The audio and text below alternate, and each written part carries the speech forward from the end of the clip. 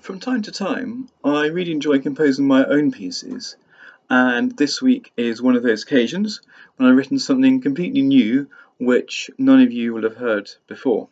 So it's my great pleasure to introduce this to you.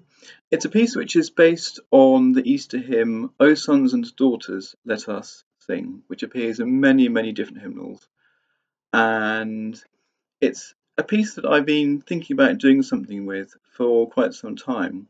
And it was on Easter Sunday, just a couple of weeks ago, that I put pencil to paper and came up with the piece.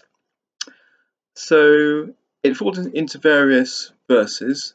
The original has about between 10 and 12 verses, which I thought was rather too many to set. So I've chosen the 5 of those which are normally done. The first verse pairs the sopranos and tenors and the altos and basses, who each take a different part of the tune.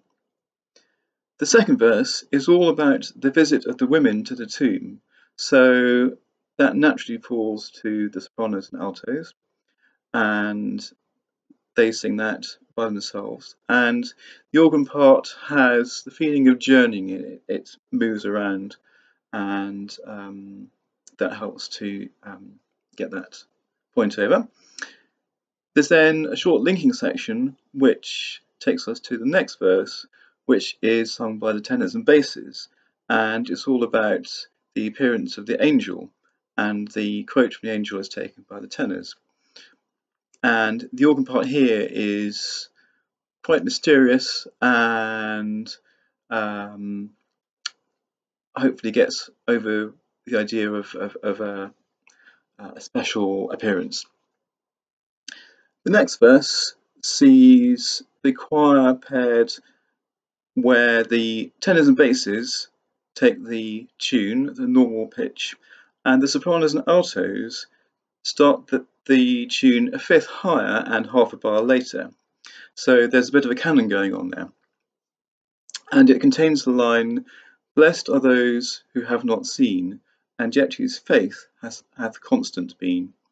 And if you listen carefully, you'll hear a very sustained note called a tonic pedal. So this is a low note right at the bottom of the texture in the bass, and it stays there for many, many bars. So it's giving this idea of something which is very, very solid and unshakable. The final verse sees the choir singing in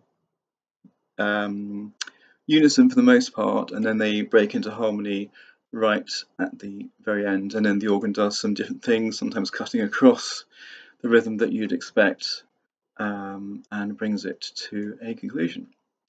So the performance we're going to hear is by our own choir, so I'm very grateful to them once again for stepping up to the challenge.